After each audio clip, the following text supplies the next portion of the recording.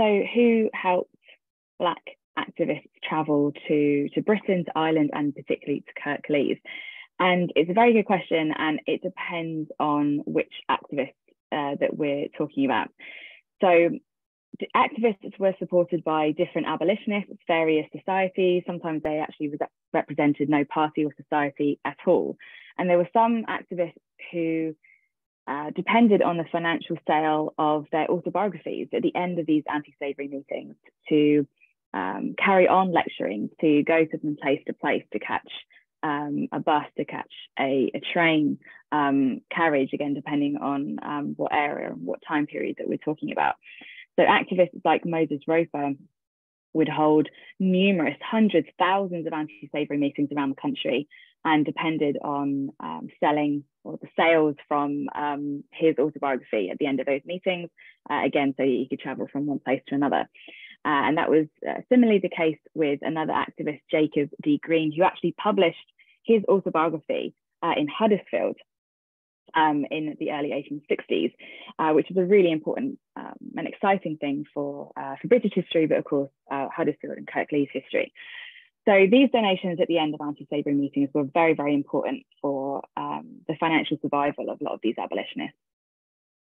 There were other activists who were supported by specific abolitionists, or they represented a particular anti-slavery society. So the American Anti-Slavery Society out of Boston, Massachusetts, was led by the white radical abolitionist William Lloyd Garrison.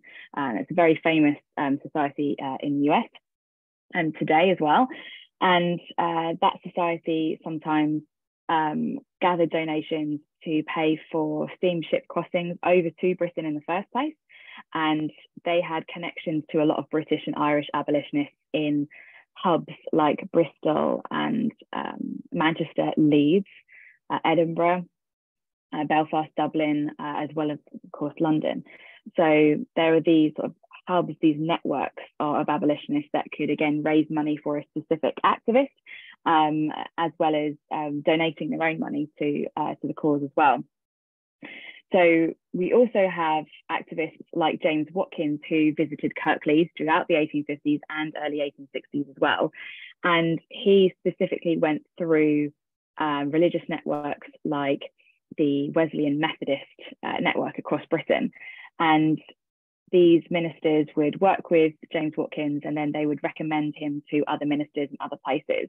Again, thinking about this concept of a network and a hub, and that really helped James Watkins travel in particular sort of around Britain. And I mentioned Moses Roper earlier. He relied a lot on nonconformist networks as well. So nonconformist churches and chapels and institutions around the country. And lastly, Frederick Douglass, the pioneering social justice activist, who, again, many of you will hopefully know, he visited Kirklees twice in the 1840s and the 1850s.